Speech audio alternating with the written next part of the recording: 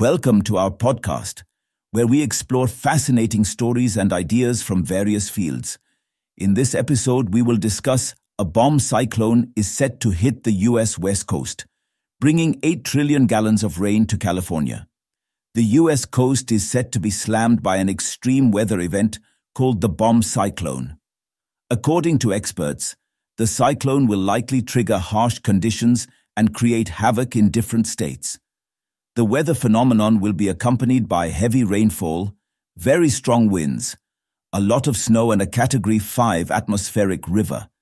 According to experts, states like California will receive more than 8 trillion gallons of rain during the cyclone. Bomb cyclones are extreme winter storms, which lead to sudden drops in temperatures within 24 hours after their arrival. It is expected that the weather system in a single day will drop the pressure by around 70 millibars, reaching as low as 942 millibars.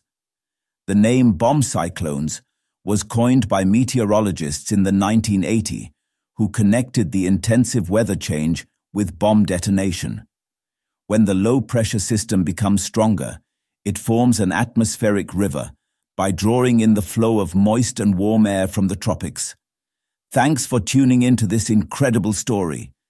If this episode resonated with you, don't forget to hit the like and subscribe button for more captivating stories to come. Stay tuned.